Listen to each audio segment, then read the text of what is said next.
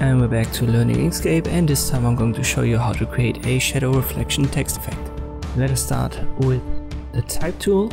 I'll type in some text, got a shadow. When I size it up, I'll hold Control.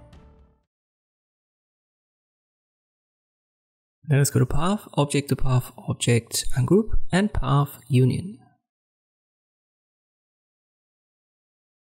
Now we'll create a rectangle on top, something around here in the lower third of the text.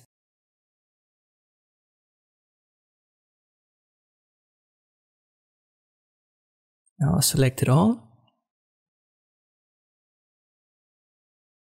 And I go to Path and Division. Bottom half, I'll select it, and I go to Path and Union.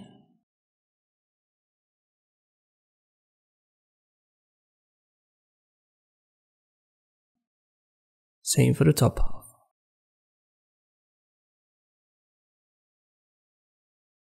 So that's what we need as a starting point. Now let's create another rectangle. When the snapping is enabled, the defaults should be fine. It snaps right to the point where we've created the cut. Let's go to around the half, to the center.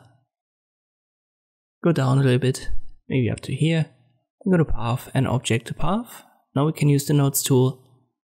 Click on the bottom left and then drag that while holding Control to the left.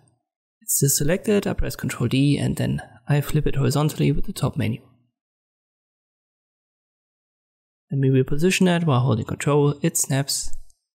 I shift click on both, Path and Union.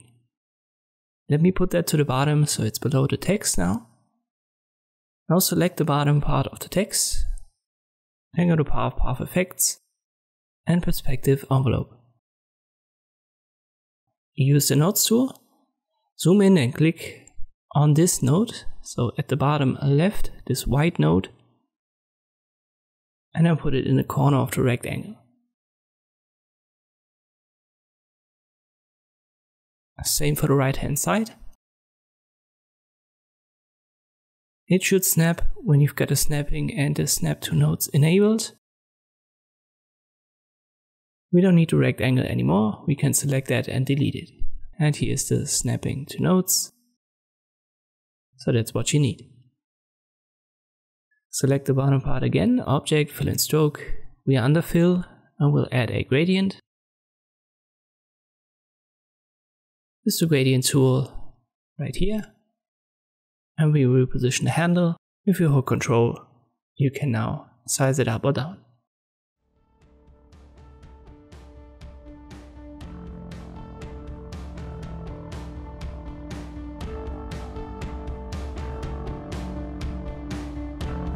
And this is how you can create this shadow reflection effect in Inkscape. Thank you for watching and I'll see you next time.